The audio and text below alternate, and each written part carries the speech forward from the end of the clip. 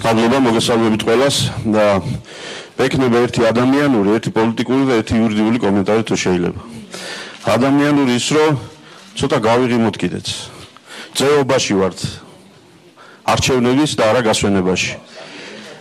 პროპორციული არჩევნების ძეობაში ვართ. მიუხედავად იმ ტკივილებისა, რაც გაიარა ამ ქვეყანამ 25 წელია, 27 წელია, ბოლო 5 წელია, ბოლო 2 წელია, ბოლო 7 თვეც შეიძლება და უკეთესი ყოფილიყო. მაგრამ მოდი ვაქციოთ ეს ყველაფერი გამოცდილება ყველამ ერთად და პროპორციული არჩევნების ძეობისთვის გავიღიმოთ. მერე გაგვახსენდება ბევრი სხვა პრობლემა და ისევ დაღვრევილები გავალთ აქედან, მაგრამ ამ ნაწილში გაღიმება შესაძლებელია. პოლიტიკურს რაც შეეხება. მინდა რომ მე ამ შეკრების მონაწილეები ვიყოთ რაღაც შეთანხმებითაც შეკრულები შემდეგი 5 წლის განმავლობაში, იმიტომ რომ ამ პროცესის დასრულებას ვიცით რა ჭირდება. დრო ჭირდება, სამჯერ კენჭის ხვა ჭირდება, სამჯერ 3-4 ხმები ჭირდება, არადა ამ 5 თვის განმავლობაში ჩვენ არათუ დაზღვეული ვართ, გარანტირებული გვაქვს ძალიან ბევრი სხვადასხვა წვავე საკითხი და პრობლემა. მე არ ვიცი როდის გადადგება შინაგან საქმეთა მინისტრი, არა მგონია რომ უნდა გადადგეს.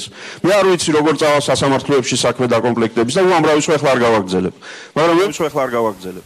მაგრამ მე მინდა შევთანხმდეთ იმაზე, რომ რა პრობლემაც არ უნდა გაჩნდეს, რა პრობლემაც ვერ უნდა მოგვარდეს დროულად. ამ პროცესს ხელი არ შეუშალოს ამ ყველაფერმა.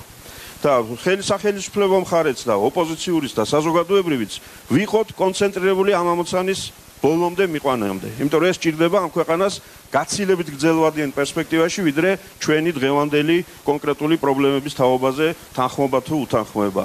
და მე მინდა საერთაშორისო საზოგადოების წარმომადგენლებს ვთხოვო, რაღაცნაირად იყვნენ აი ამისი გარანტიც. რაზე შევთანხმდებით, ვერ შევთანხმდებით საარჩევნო კოდექსთან დაკავშირებულ საკითხებზე, ეს ჩვენი საქმეა, მაგრამ პროცესი რომ უნდა მიდიოდეს და მიდიოდეს სამუშაო გარემოში, აი ამაზე მინდა რომ შევთანხმდეთ. და მესამე სამართლებრივი მართალი ახლა აქ არ არის ის ვითარება, სადაც დეტალებში შეიძლება ჩასვლა, მაგრამ ის ერთი საკითხი, რაზეც ბატონმა ირაკლიმაც ისაუბრა და კითხვაც იყო, იმ დარჩენილი მანდატების განაწილების წესი.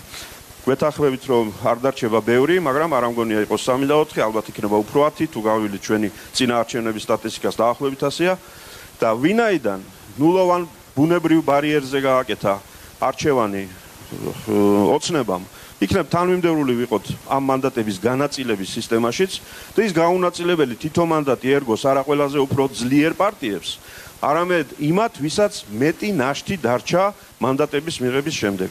განმარტავ, შეიძლება პარტიამ მიიღოს 2 მანდატი და მესამე მანდატის მისაღებად დააკლდეს 100 ხმა და ვიღაცა პარტიამ მიიღოს 50 მანდატი და 51-ის მისაღებად დააკლდეს 13,000 ხმა.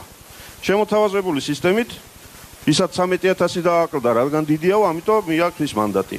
და სამართლიანობის და პროპორციულობის და ამ პრინციპის შესაბამისი უფრო ის იქნება, რომ ვისაც თავისი მოპოვებული ხმები, გაუნაწილებელი, ნაშთად დარჩენილი მეტი აღმოაჩნდა, ასე დავალაგოთ პარტიები და იმათ გადავცეთ ის გაუნაწილებელი მანდატი. ეს სისტემას და პრინციპს უფრო მეტად შეესაბამება.